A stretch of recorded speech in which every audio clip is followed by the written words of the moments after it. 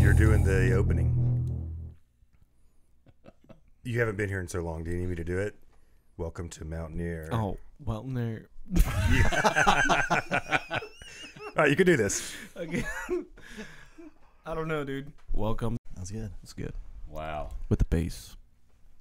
That was something. How you been? I'm good, man. I'm just so thankful you could grace us with your presence. Audience, if you don't know, this is AAA. Always absent Andy. I'm sorry. We got to find a way to make it typically always absent, Andy. Ta. What's that from? We just made it up. We just made it up just now on the spot.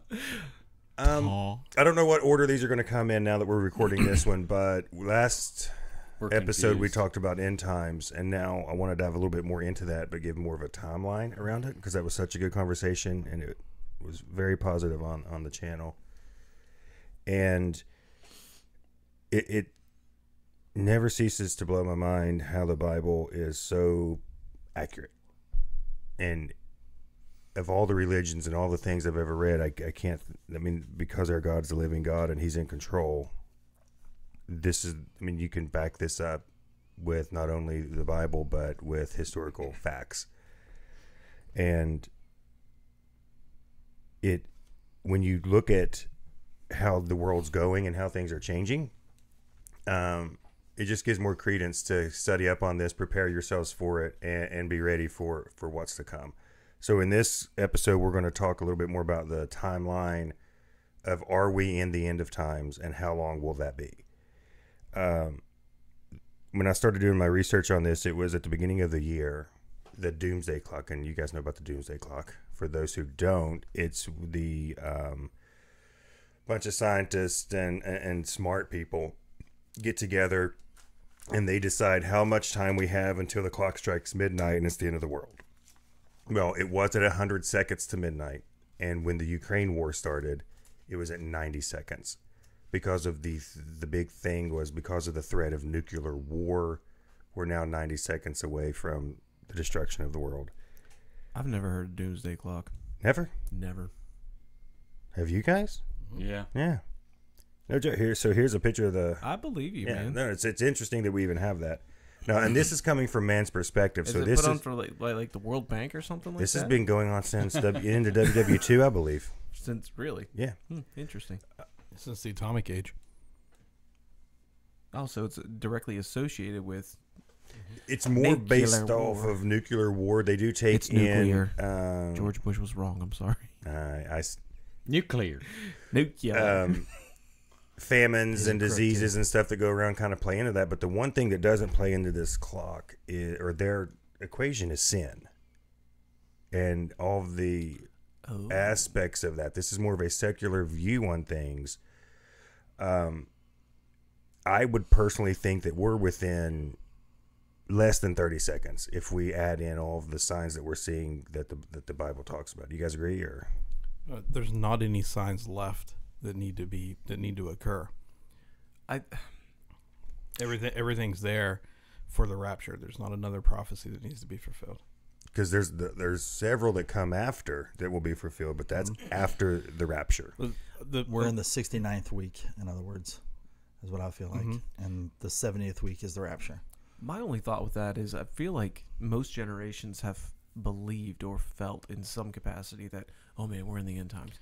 Albeit there's a lot of manifestation of prophecy, but my thought process is more, how much further could it go? Like we're talking about, we've got these phones that we have immediate access to, but how much more can it be so that it's, we're talking VR and all that. I think that's stuff, man. That's the biggest one right there is, because we know, and I'm not going to jump ahead to next week's episode or whatever order this go in, is the two witnesses that get McDucked. That's an Office reference. Murdered in the. Was that the Southern Game episode? Yeah, I think so. Well, they get murdered, and they get murdered, and everybody can see it at once, and it's all around the world. Well, there's never been a time like now, not even 30 years ago, that everybody could have seen this. So Instantaneously, too. correct, and it's so celebrated. They start sending gifts, and did you see what they finally? But we'll dive into that a little bit later. You haven't been here enough, Andy, to know that the like one of the last. Oh, he's starting. See, he caught it last week. Did The you watch last, it? Sign is deception, because we've had all the other signs, wars, rumors of wars, pestilence, all that stuff. Yeah. But the last one that really hit was deception, and deception is running rampant right now. No, I'm a loyal subscriber to Mountaineer Kingdom Dude Talk. Like and subscribe. Share. So Good plug. Matthew 24 tells us that a On generation, YouTube, Facebook, and whatever this new Twitter X thing is. all of them, Rumble, everything that we're on now, which is about everything. What is Rumble? it's people that Donald Trump fans like. Yeah. Oh, you're not. You say it like you're not a Trump fan. See how No. this just went to. You instantly woke the bear at the table. I want to hear him purr. That was good. I impressed myself. I with didn't do that. Oh, No, okay. I did. I was complimenting he was myself. You looked at complimenting me like I himself. did it. I was waiting for you to. Anyways, I'm the just Bible listening tells for us that a generation shall not pass. Well, only the Bible can verify the Bible. And it says a generation is typically 70 to 80 years. So when does the clock start? That's the big question: is does it start at 1948? Did it start in 1967? Did it start in 1988 or 89 when Russia opened up the doors for Jews to return back to Israel? 48 is my opinion. I'll kind of go through my timeline that I was studying on, and I'll walk through it, and you guys jump in and tell me what you think. Because if that's the case, like we only have We're 75 years into it, if that's we the have, case. we have like 5 years left. So, but it says that's the beginning of the birthing pains. Can you go ahead and quote the scripture you're talking about? That no So- generation shall pass between what? Because that's kind of open. I appreciate the thought process, but you guys are associating it with the institution of Israel as a new nation again. Yes, let's do that now. Let's start at that. First thing we're going to talk about, you have Zephaniah up. I've got Zephaniah. All right. In 1917, find it. It's so great to have You should the have band back together again. you should have a laptop or something so you Get can the see band it. together. I should have had it, and then they said it was too bulky. Yeah, it was the early from 1900s. 1955. Elazar ben Huda, I probably butchered that. He revived the Hebrew language in Israel, and all the Jews who were fleeing from Europe and Russia were brought back to the Jewish people that had been scattered for over 2,000 years. So from 70 A.D. until 1948, when Israel became a recognized state again, they were scattered. So the language, you mentioned that. Was the language considered dead and this guy resurrected it? For the Jewish people, yes. They were not using the Hebrew language at this time. Even in independent studies? I don't know much about Jewish history. They Not as use a it state in prayer, or a... but it wasn't as an official language. So it was we're- privately within like certain circles. Gotcha. So very interesting. Yeah. To resurrect a dead language is a significant Especially feat. for over 2,000 years. So you're looking at 2 millennia where they did not use regularly. An entire nation. Right. An entire nation that was separated around the entire world, reassembled, and were speaking a language that had not been spoken. Correct. And when they got Jerusalem back in 1948, it was half. They had the west, not the east. So read Zephaniah for us, if you will. Then I will purify the speech of all people so that everyone can worship the Lord together. So that's in the early 1900s. And then, I'm going to butcher how this is said. In 1970, the Balfour Declaration was issued by the British government after World War I to establish the Jewish home. Later on in later on in that, Truman confirmed that, yes, the United States is also going to recognize Israel. It's not until 1948 until that happens. There's a lot of comparison to Ezekiel about the dry bones, how the bones are scattered, and he brings them back together. And I'm going to find it here in a second. Actually, go ahead and look up Ezekiel 37, verse 11. And when you read this, I want you guys to think about the Holocaust and what they went Ezekiel what? through. 37 verse 11 through 14.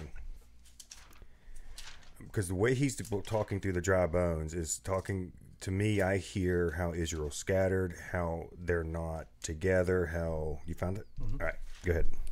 Then he said to me, Son of man, these bones are the whole house of Israel.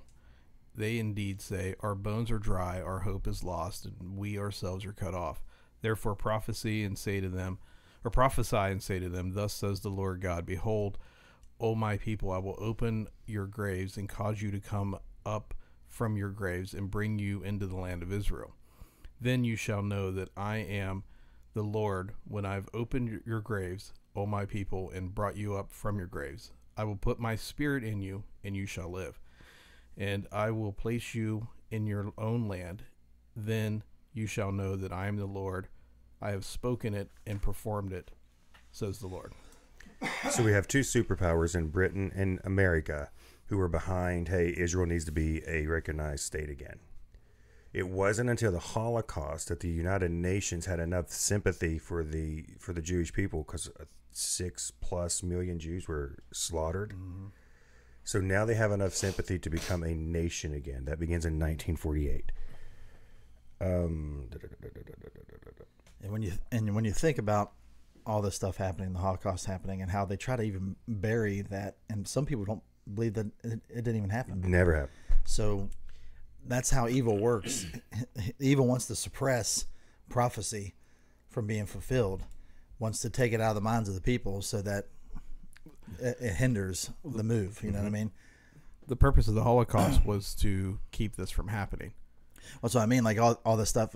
One, it was to keep it from happening, and then two, it did happen, but they wanted to keep it from being known that it happened. So it's almost like the enemy caught wind, or they had a feeling that, hey, God's moving. Let's stop it. Does that sound like things we're going to jump into that here in a little bit? So there in prophecy in the Bible, God keeps certain things hidden until the time. Well, he says it in Daniel. Until the time starts coming.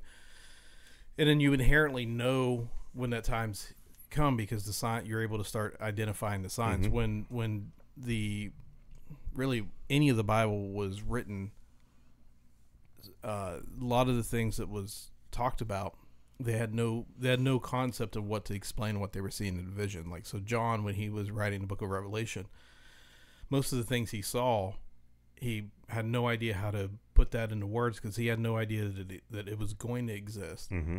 And there was no way for him to tell. But we are now living in those days. We can see what he was writing about, and be able to say, okay, this is what this means. This is what this means, because God's revealed it to us, one, by the Holy Spirit, and then two, because we're living in the days that are being described in the Bible. Yep.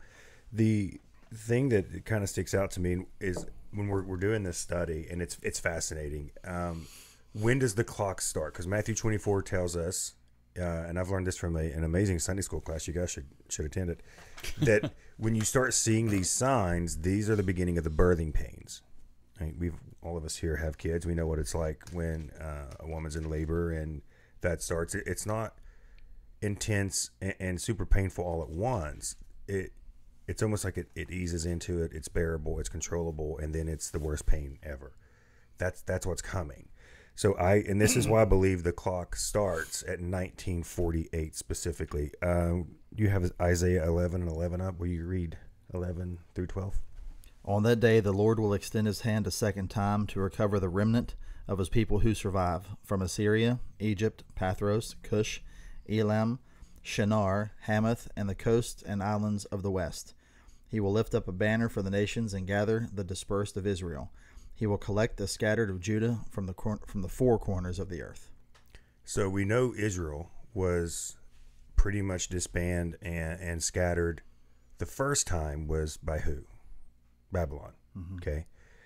The second time, it's just why I believe the clock starts at 1948, is this is the only time in the history of our civilization on earth that a nation has been scattered not once but twice and came back to become a nation.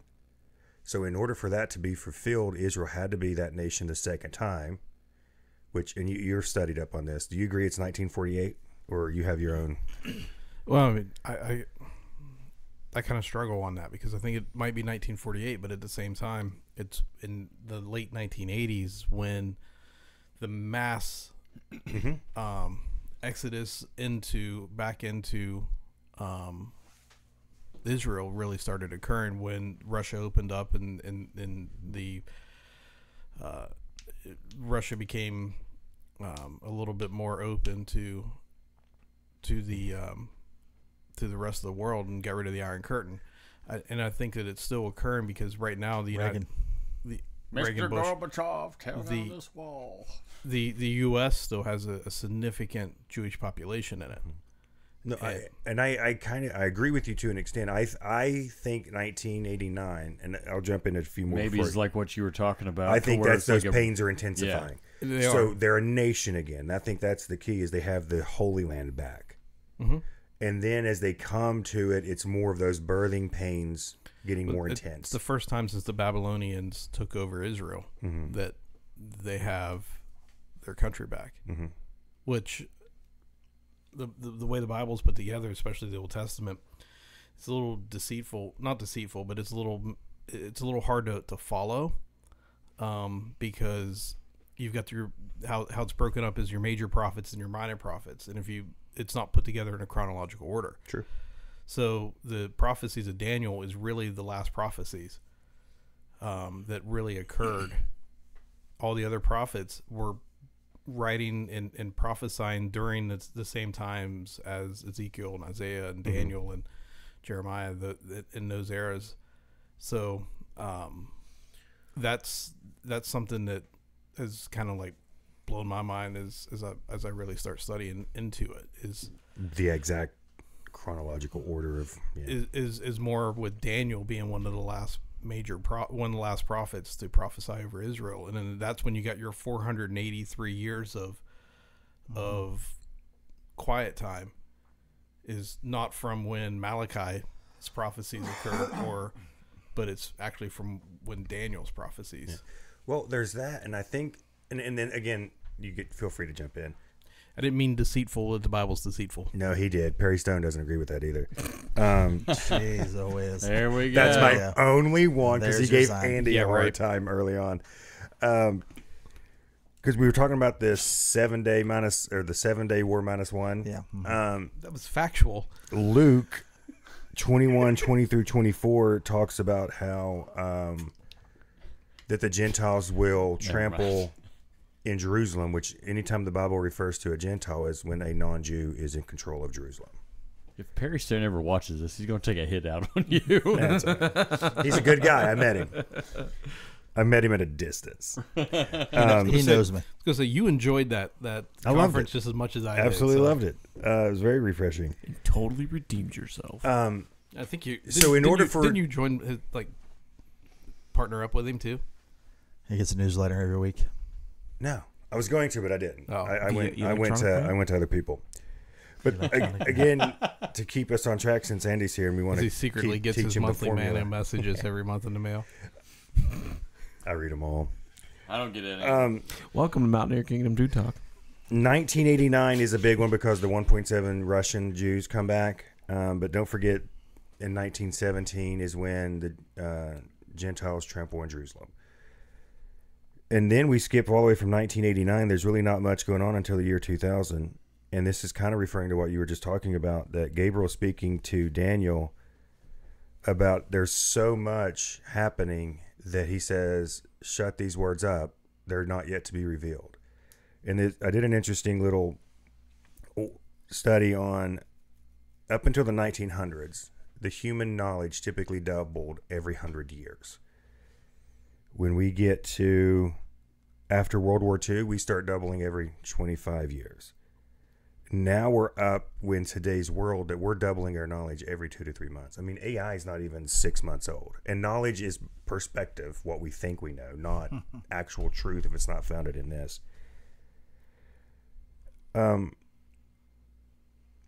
So now that we're getting so close to this and we have sin on the rise like we've never seen it before, states in their country can come in and say, you know what, you don't agree with what your child believes they are, we can take your rights away. There's so much sin abounding that, and this is some of the things I think Daniel was not supposed to speak about, because it's I don't want to put a date on anything. I don't know when Jesus is coming back. Any man who says he does is wrong. I'm just trying to come up with a timeline. But especially the way knowledge, it keeps increasing. I mean, you can get Chat GPT, I believe it's called. Yep. Tell me a story about Andy Tennant, and it'll come up with this. It'll come up with you. It's pretty cool. It's intense, and never before in our history have we seen such an increase of what we call knowledge. I'm just enjoying listening. You've done a lot of research here, and I feel like I'm sitting in a college class right now. That's not the goal, but it's interesting information to kind of figure out listening to where are we at in this timeline. I don't know that the timeline, I know that's what we're talking about, but you know, it's so easy to get focused as Christians on understanding this piece of it when our charge is to spread the gospel. Yeah. Not convert people, just speak about the story, share the gospel, tell people the story of Jesus. If he's going to get them, he's got them already. It's just a matter of time, and we're a vessel for making sure that it gets there. And I think that sometimes this end times conversation gets in the way of understanding that, and when we attach a timeline to it, it's like, oh man, now you get the dude sitting on the side of the street, hey, the end is coming, the end is here. Yeah. Yep. And I grew up in a tradition where my motivation for faith was based on fear, not love. And when we use this as a way to kind of beat the gospel drum, you get converts via the fear perspective rather than understanding Jesus loves you. He died on the cross for you. It's interesting that you brought that up. Why? We just talked about that. Yeah, well, and let me go back to the Sorry, I didn't mean to do No. the You're timeline great history thing. lesson, man. No, it is good stuff. Good stuff. But when you look in the timeline, you're right. No one knows. No one knows the hour. Jesus doesn't even know. Right. Before his Father tells him. But you look at where we're at and what the Bible does say. In near the end days, evil will be called good and good will be called evil. We're seeing that garbage now. And even though AI to Trekkies might seem cool, but it's artificial intelligence. Right. And so we've already talked about this. What God creates, the devil counterfeits. So intelligence that's artificial is not from God. So wisdom comes from God. Jared's going to attack me here in a minute for the... No, I was agreeing with you and kind of going to touch on what we talked about last episode with the transhumanism as being one more step closer to as in the days of Noah with the Nephilim. Yeah, it's just interesting the way that you just described how knowledge, AI is not real knowledge, and really all the AI is a quick reference of the knowledge that we currently have. Right. If you take everything within our books, that's what AI is. Right. And then all the nonsense that they want to put in there too. But even rewinding back, it's artificial intelligence because he pulled it together, but it's just what we already think we know, which is what you were talking about. And just because I think we need to have a sense of urgency, which is why I like this topic and the timeline, because I think it shows and gives us a foundation of what we should be discussing. We have seen the beginning of the birthing pains, regardless of what year that clock starts in. Get right with Jesus now. Prepare to die tomorrow, but be ready to live forever. Right? And if when we get into our next episode, which we're going to dive into tribulation, and I know you've done a lot of good research on this, I don't want anyone to be here. Right. So if someone can hear this beforehand, you're the timeline, or you're in the tribulation, you happen to hear this timeline's not going to matter because it's already over with. You got a whole world of problems we'll talk about in the next episode. But I think this gives me more motivation to look, so if the baby's coming, and I need a plan in place for me, my family, and the people that I need to start ministering to, because I'm seeing that it's getting closer. I feel that it's getting closer, closer, and closer. Here's my reasons why. Let me tell you what Jesus did. The whole love message of Christ is absolutely incredible, but it is a terrible thing to be in the hands of a living God that is just. And I'm not saying bring back fire and brimstone messages that, you're going to go to hell if you don't repent, which is true. But if someone steps out in faith to accept Christ, regardless of what that motivation is, and it's true conviction, then let's get the true conviction out there, speak the message, because I think we're getting too watered down. Yes, Jesus is love, but yes, he is also just, and judgment's coming. And I'm not doing it as a scare tactic. If that scares you, then you need to reflect that with Christ and have a conversation. Yeah, that's good stuff, man. That's solid, and I would completely agree with you. I believe that the gospel message, at least in American Christianity, has been watered down. There needs to be a balance of both, I guess. Absolutely. Is what I'm saying. Well, it's no different than the way that our children should perceive us and the way that we should relate with our children. We are gentle and loving and kind as fathers to our children until it's time to be like, no, this is what we're doing here. And I think every one of us around this table can agree that there are times for us to sit and be calm and play with our children, but then there's also times for us to establish a line. We don't cross this, and we have to be firm. And that's 100%. We set our standards because God set a standard on us as Christians. There you go. He gave Jared, us the way. You want to say something? Yeah. So, a couple points. The talking about the end times, the rapture, all that stuff, and I mean, this book for us is basically a roadmap to give us the signs, so that way those of us that are Christians can look at these signs and not be alarmed, but actually be encouraged that all the crap that we're seeing, there's ultimately an end to it, and that end that we will see will be in the rapture, spending time in heaven, and then ultimately coming back and ruling and reigning with Christ. But for those that aren't believers, it is scary because there's a lot of unknowns. The deception is there, and the stuff that we're seeing as believers and the Holy Spirit is revealing us through the scriptures really kind of doesn't show that they don't get it, they don't understand it, so it becomes a fear issue for them. But we really have two big messages. One is for those who aren't saved, it is the gospel, and we aren't preaching the gospel in churches today. We're not even preaching a tenth of the gospel in churches today. And well, it's the next flavor of the month. It's what flavor of ice cream is the special? Is it grace? Is it prosperity? I mean, what's the flavor this week? When it should be what Christ did on the cross to prevent us from being in the hands of a living God. But the whole rapture, the talk about the rapture is supposed to be encouragement to us. It is. Yeah, I would say we talk about this and I get excited.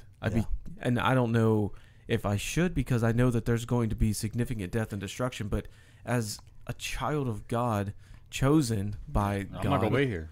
I think more exciting if than someone being would Christ. preach the grace message fully instead of the sugared down part of, and this is a true part, whatever you do, Jesus will still forgive you and love you, because that's absolutely true. But grace is more encompassing than just that. Yes. You know, when you actually read and understand, Revelation is supposed to be a blessing for those who read and understand. We're not supposed to be scared of it. We're supposed to be like, oh, okay, great. We're going to be out of here. But then you read on through the rapture, the tribulation, the millennial reign.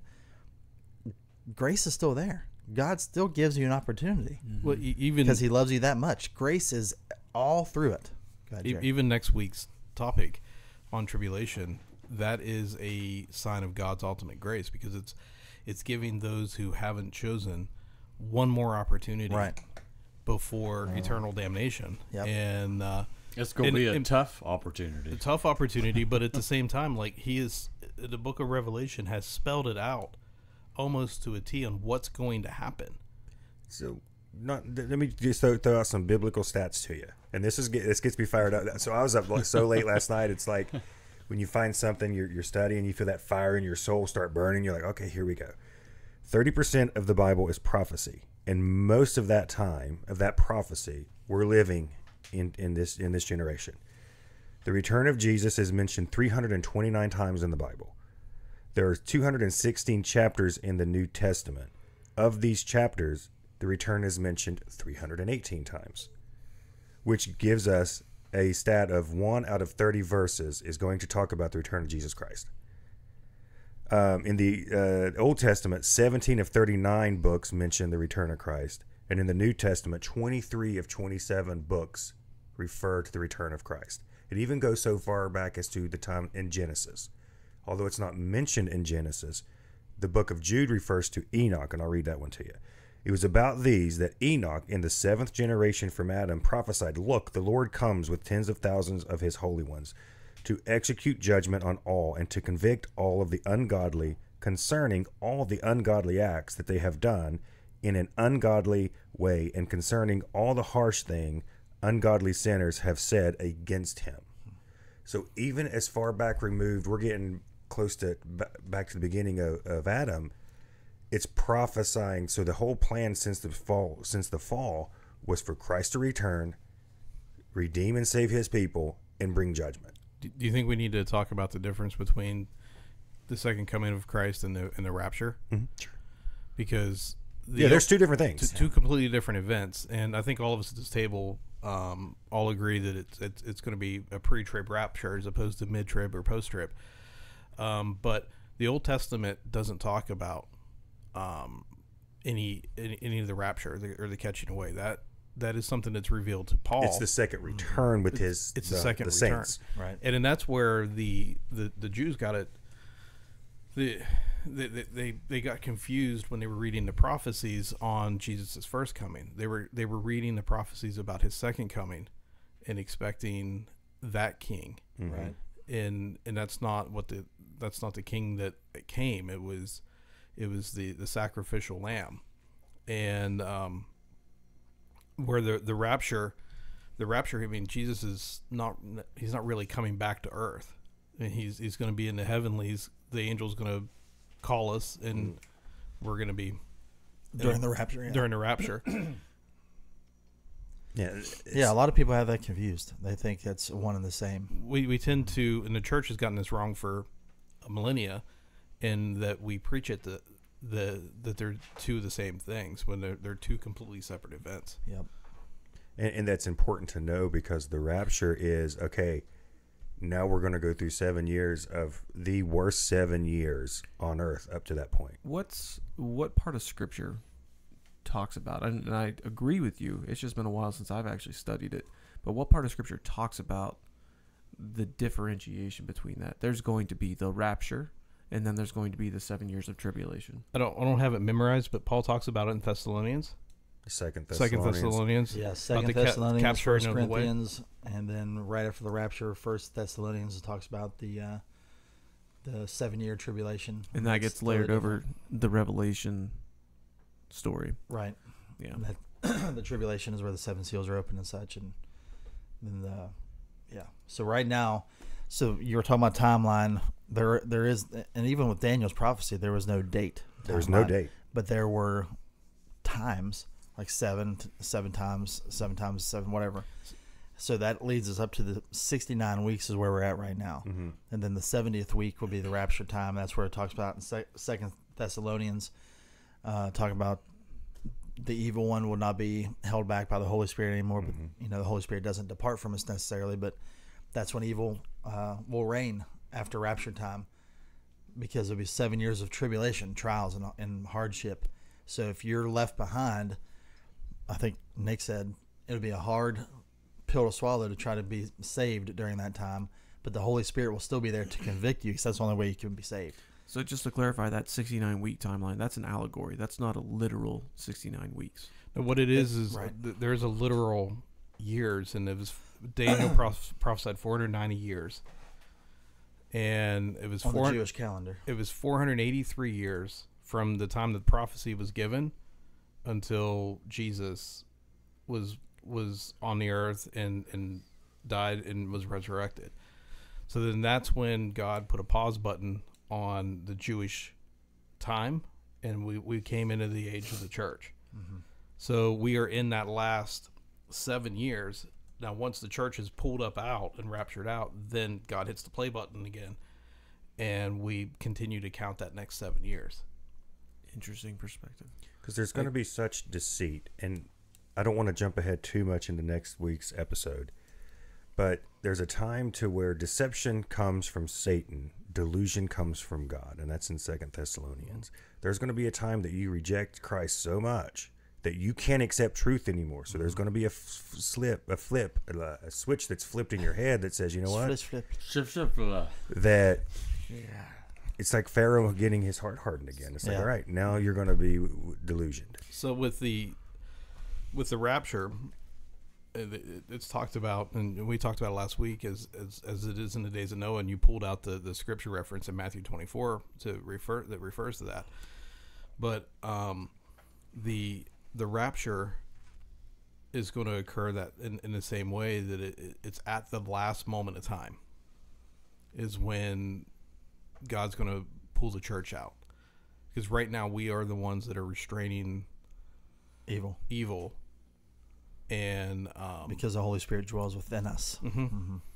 But yeah, so in the days of Noah, it was all the way to the last possible moment was when God told Noah to get into the ark. It's going to be that last possible moment before all of humanity's not good at when it comes to the point where they won't be saved.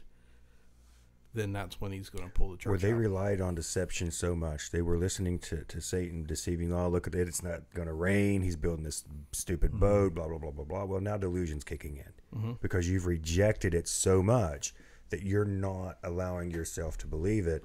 God's not going to allow you to accept truth anymore because you've rejected it too much, which is where delusion kicks in. I believe that if anyone would have came up right before he shut that ark up and said, you know what, I believe you, get on the boat.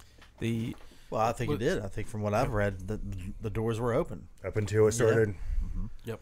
The concept of deception is, we were talking about AI earlier. It's just a replication of information over and over and over again. Just watch Interstellar, which is really a pretty awesome movie.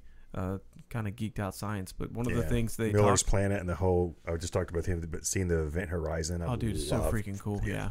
But there was one part of it where they're trying to, they get mad at the daughter because she's talking about the moon landings and stuff. And they're saying, no, that was all contrived. That was all made up. And in the story, it was obviously a part of history, but future generations believe it's a hoax for whatever reason that they've turned to justify. And that's how simple it happens. It's a little bit of misinformation that's repeated over and over and over again. Let's look at evolution. Evolution was a concept. But I'm just saying. We just had this conversation yesterday. Okay, so evolution was a concept that Darwin was like, hey, this is an idea. Darwin on his deathbed was like, no, that's not a thing. But we beat the drum of evolution so much that it has become fact. Just because when it's a theory, when it's a South theory, Park University. Somebody has talked about it enough that it has become now the accepted truth. So now, if you don't accept that, you're delusional. And And we talked about this yesterday, Andy, and I forget. I don't remember if I read it in the study or if it was a Bible scripture. But in the end days, it's almost going to be like the evil one or the presence knows that the end is near, and they're trying to cover all their bases. And we look at, I'm not going to go political, but everybody's trying to cover bases nowadays. And so here we are near the end days, and they're talking about aliens being a real thing, and that's what they're going to try to do to explain away millions of people disappearing in a blink of an eye. They're already trying to lay the groundwork for the Antichrist to rise up and say, hey, I've been telling you, it's aliens. Come to me and I'll save you. I'll do this. Take the mark of the beast. Do all this garbage, and it'll be safe under my care. And it's all set up because they feel it. The enemy knows it. He feels it. The devil knows that time is near. We talked Almost about that. like Hold on. We talked about that a couple weeks ago, with the podcast from Jimmy Evans on the Satanist that he knew, or the former Satanist that he knew, and he said that is where the major deception is. Well, you're talking about preparing our bases. There's a rumbling coming that we just talked about it with the Old Testament and the Holocaust, or not the Old Testament. We talked about it with the Holocaust. Satan knows that God's gathering his children back to come back home. So what's he going to do? Well, let's start wiping them out and murdering them by the millions in preparation for that. I think the enemy knows that the rapture is coming, that the time is drawing short, because the enemy knows the word. Right. He knows the word probably better than most of us. He tempted Christ face to face on the mountain. He knew it well enough to tempt Christ. You know what I mean? That's Yeah. that's and ballsy. It doesn't say it, to go back to that just the for a guy who second. wrote it. The guy who served is in the it. courts of heaven. Like, Yeah. And it doesn't say that Christ wasn't tempted. It says the temptation of Christ. Christ was tempted, but he used the word to overcome that temptation. And just like now, and we talked yesterday that that was good. sorry, it was just hitting me that Now he is that living word. Yeah, your head swelled up for a second. That's right. We see that the Now we alien need to aspect's pinprick it back coming down. because the government's saying aliens are real. We have top scientists and astrophysics, I forget, astronomers Astrology. that have said that we have sent Astrologist. radio waves. We have looked at as far as we can look and sent signals. There is no evidence of alien life out there. But the government is now saying, nope, there's aliens. But the people who give them that information is like, well, there's no real evidence about that. Yeah, but could there be? That's kind of how they twist it. Yes. Yeah, but. And they say that, and the only thing my response is, yeah, but Jesus. Regardless of what that deception is or how we're taken, Doesn't change the gospel. if I'm gone, it's the rapture. No, let me rephrase that. When I'm gone. It's not aliens. It's not some scientific Russian probe. It's the rapture. Jesus has called me home, and I'm going home. That's a really interesting like that, concept. yeah. Like the idea of people being what do they call it whenever the aliens come and actually take you up? Abducted. Yeah, when you get You abducted. get the tractor beam. So maybe one of these episodes we can actually it's really good. We could talk about maybe the eternity past, and maybe when we get my uncle on, he might be a good one to kind of talk about this because in his new book he talks about eternity's past, and Yeah. Your uncle has a book? he does. He's Don't got do several. it. He's Don't got do several it. of them. We're going to wrap up. This was a good foundation for where we're going next week. But we'll throw up a picture of his uncle's book. It didn't come in. We're going to have him on in a couple weeks in September. Yeah, that's not that one. That's one of his old ones. He has a new book coming out. And yeah, but he's got airborne paratroopers on the front cover. So it's better. So- Before we get to interview him, we do want to let you know, I keep looking seen for them that. out the other day doing that. Mute him. Mute him. He hadn't The said a one word all time he time. speaks. But Jared, go ahead and plug the uncle's book, and we're going to have him on in a couple weeks. So my uncle has he's got his doctorate in theology. He teaches up at a Christian university up in Pittsburgh, and then he's also an associate pastor at a church in Elkins. He's written this is his fourth book. It's called In the Fullness of Times, Discovering God's Plan for the Ages. And this particular book, I'm almost finished with it. It's available ebook now everywhere. The print copy just came out this week. Josh and I both ordered copies of the print copy of the print version of it, and it was supposed to be in yesterday. Didn't quite make it in. It's going to be in today. But it's a fantastic book that covers from. He talks about ages past and eternity past, and how could it be possible that there's a gap between Genesis 1:1 and Genesis 1:2 in the creation story. It talks about a lot of controversial topics that churches do not talk about today, for whatever reason that they don't, and brings up some really good thought. So please check the book out and give it a good read. It is he wanted it to be kind of textbookish, so it's full of references, not just one scripture that's taken out of context. He puts passages of the scripture in. So that way you get the full context, and it talks about the context of that scripture. That was a good PSA. And then one of these books, we're actually here at Dude Talk, we're going to give away. Perry If Stone you Advocacy. comment on any video going forward until the interview is here, you share it, like it, any way we can kind of track what you're doing, we're going to give you away one of these books. So Yes. that's just a plug to say thank you for watching the show. And Thank you. Yeah, and we're looking to try to get him on in September or October episode to talk about his book and some of his other ones. no, one book. That's the deal. Yeah, well, I do have one of his other ones. He's got total 4, but one of his other ones, as in the days of Noah, and this specifically talks about end times prophecies and how it relates back to the days of Noah. So good stuff. This book is more. It's available anywhere ebook, and on Amazon as well. It's amazing. And Andy may be here for that. Yeah, probably not. Are you, since you did the opening, you want to do the wrap up? Nick still muted? No, Dude, Nick, you do the know, I wrap do. up. I'm not. I can't. Oh, There you go. Hi. There it is. What, He what was do you have muted. to say now? You want me to do the wrap up? No, that's why I asked you to do the wrap up. You know, Perry Stone would have got this done right. Thanks for chiming in from out near Kingdom Dude Talk. Like and subscribe. Click the link down here. He thinks that's all you do. You can reach out to us via all the social media channels. Rumble. I was going to say something Rumble. else. Not Rumble. No Rumble. No. X. YouTube. I keep saying it. I keep thinking the only way you can say Rumble is you have to sound like Hulk Hogan or something when you say Rumble. What you gonna do, brother? I think we're also on MySpace, right? We might. MySpace. Hilarious. What was your song on? No, we're not gonna derail. I want to kiss you all over.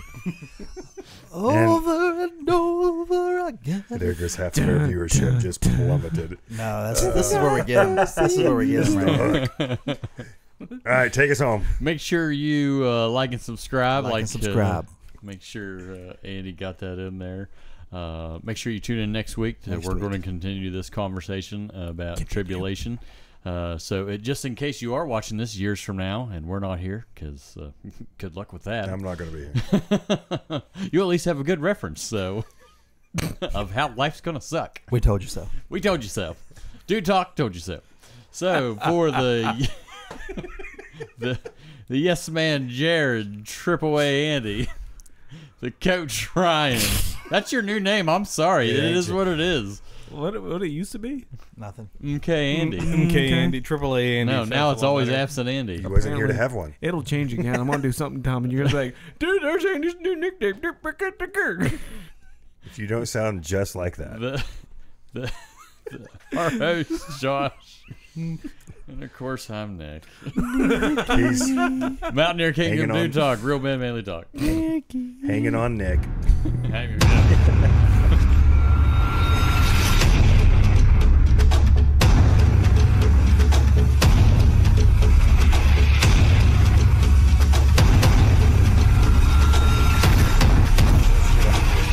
I think my favorite last week, I think at the very end of the episode, you were like, "Are we clear yet?" Are we clear? And we wasn't.